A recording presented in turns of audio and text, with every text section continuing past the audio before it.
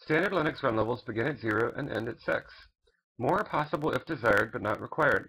Different run levels determine which daemons and services run automatically at that level. Red Hat and Fedora Linux distributions follow the standard model. Here are the levels. 0 is halt.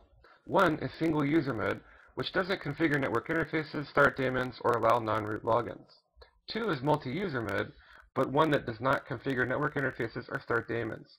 3 is multi-user mode with networking. It starts the system normally with all of the daemons. However, X Windows, GNOME, the desktop environment, the graphical interface does not start.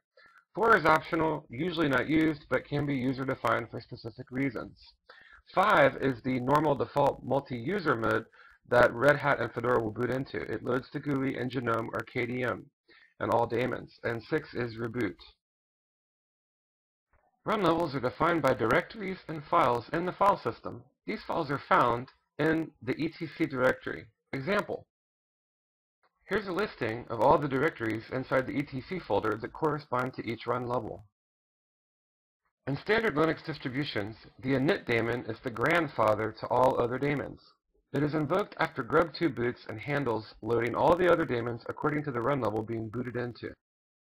In any particular run level directory, the links prefixed with S start when the run level is invoked, and the links prefixed with K stop when that run level is invoked. There are several command line tools you can use to manage Linux run levels. The most formidable are these two. The first, run level, displays the last and current run level. If no previous run level exists, it displays N for none. The second, tell init, sets or changes the run level to the argument specified. I'm on Fedora Core 14, and we're looking at run levels today. Let me kind of blow this up a little bit, so hopefully you can see better. But basically, we can use the run level command and see our default run level. And for Fedora, it's run level 5. Now, in Ubuntu, it's run level 2. And different run levels are for different purposes. There are basically 7 run levels. 0 through 6 is how they're enumerated. 0 is halt. 1 is single user mode. 2 and 3, no, actually 2 through 5 in Ubuntu are full multi-user mode. However, in Fedora, 5 is multi-user mode, and I can use the run level command to list my run levels. I can use tell init or init to drop to a run level. All right, and then let's take a look at the configuration. Like everything, whether Ubuntu or Fedora, most of your configuration files are in the etc folder. Right, so in etc, or etc as we shall affectionately call it, let's cat the init tab file, and this is sort of the main configuration file in Fedora Linux. All right, and again here it's just listing the different run levels here, what they're for, what we use them for, and this is sort of the default. You see this line here, ID5 is the init init default. Now in Ubuntu, this doesn't even exist. At least in the latest versions of Ubuntu, they've gone to something called Upstart, and it's another daemon that loads other daemons. But at least in the case of Fedora Linux, it's still using the init daemon. Okay, and in the etc folder, if I were to list the contents thereof, I'm just going to do a listing here and then kind of pause till we get down to the R's. And then if you see all of these folders here, each of these corresponds to a run level. And there are links and to script files in these folders. And when you init or tell init to a level, they will run the script files located at in those directories at that run level. So let's take a look at rc5.d, all right, which is our current run level, and see what kinds of script files are in there. All right, and if you look, these are links to, I don't know if let me do a long listing there. All right, and you can tell that these are all links to script files. So in my long listing, and these script files, are everything from like X Windows and the desktop manager to networking services to all kinds of things, cups to printer daemons, networking daemons, whatever things that I have set up to run at this particular run level. And the syntax, or the way this works, is if I want the service to start, I prefix it with a capital S. And if for some reason I want to change that and I don't want that service to start, I prefix it with a K. So all of these would be killed if I go to this run level, they would be stopped, and all of these would be started.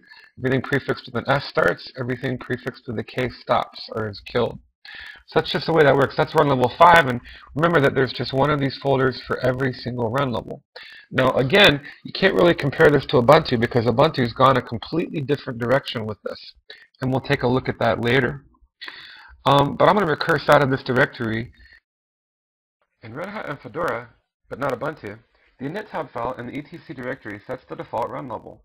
On dedicated servers, it is common to change it from the default run level of 5 to a run level of 3. By booting into run level 3, all server daemons and services will be running, such as DHCP, DNS, LDAP, HTTP, FTP, Samba, NFS, NIST, Squid, and Puppet. However, no memory or CPU cycles will be wasted on X Windows or GNOME, leaving more for the server services and enhancing the server's performance. When a GUI interface is desired for administrative tasks on the server, it can be provided by typing the command tel init5 and going to run level 5. Alternatively, one could enter the command startx, gdm, or kdm, depending on the desktop manager installed. When administrative tasks are complete and the GUI is no longer needed, the server can be returned to run level 3 with tel init3. Once again, this provides more system resources for network server tasks. A nice option, don't you think? And I'm just going to, again, take a peek at our config file. Alright, so init tab, and I'm going to, let me see if I have nano installed here. Sudo, whoop, that's Ubuntu. Let me do, I'm going to go to root real quick, and put me in root here, and let me see. Nano, and I'd be doing sudo if I was in Ubuntu, but let me do nano and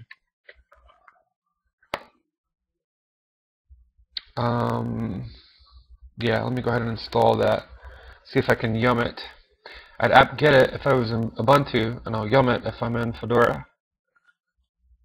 There's a lot of similarities between Fedora and between Ubuntu, but there's also some very significant differences as well. And then let me go ahead and let me go back to the etc folder. Okay, and nano my init tab file. I'm just going to come down here and I'm going to change this to 3. And by default it loads my window manager and it boots up, and GNOME's running and X Windows and all that. And that's good for a workstation, but for a server it might be nice to have it boot up to run level 3. Why? Well, again, I'm using all of these processes here that relate to, I'm just going to look up, X Windows and GNOME. And then let me, hang on, let me grep here. Alright, let me grep GNOME. I'm using all these processes here, and they eat up CPU cycles, and they consume various amounts of memory. So it might be nice if, if I have server services running and things, if I could just boot up into a level that, yeah, I could still run an FTP server, an Apache 2 web server, all of the things that I need, but maybe not waste memory or CPU cycles running a graphical user interface when I don't really need one. So it's just sort of a, an option that is available.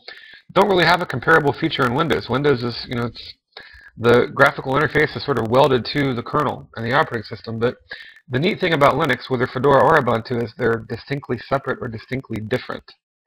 Alright, so again, if we just cat that, notice I changed my default from run level 5 to run level 3, okay? And if I wanted to see what, what's going to happen or what would typically take place in that directory in etc, I'd say rc3.d, I'd want to change to that, and I could list, and again, all of these links to all of these script files would be executed. Do a long listing again. Notice how they're all links here. Okay, so I'm going to recurse out of that directory, and I'm going to go ahead and exit, and we're going to reboot into run level 3. Okay, so exit out of root, and then I'm going to go ahead and shut down and reboot here. So, and then, okay, now I've rebooted, and now notice that I'm no longer bringing up the graphical, run level 5 in GNOME, but I'm in run level 3. So I remember what my password was. Okay, So at this level, I mean, I still have a lot of processes running, okay? And you know, I could have an FTP server, an Apache 2 web server, a Sambo Windows file server, an NFS server, a NIST server, whatever. But at least I'm not wasting CPU cycles. Um, Let me grep for Genome here, running a graphical environment when I don't need to. However, if for some reason I needed to hop on, you know, my Fedora 14 and configure something, I can quickly bring up the graphical environment if I want to, just by starting an X session. So I can type in start X, and that'll launch my X server, and this will bring me back to a graphical environment. Yes, I'll be eating up more memory and using CPU cycles. However, when I'm done configuring things graphically, I can again, you know, use the init command, and you know, I can drop back down to run level 3.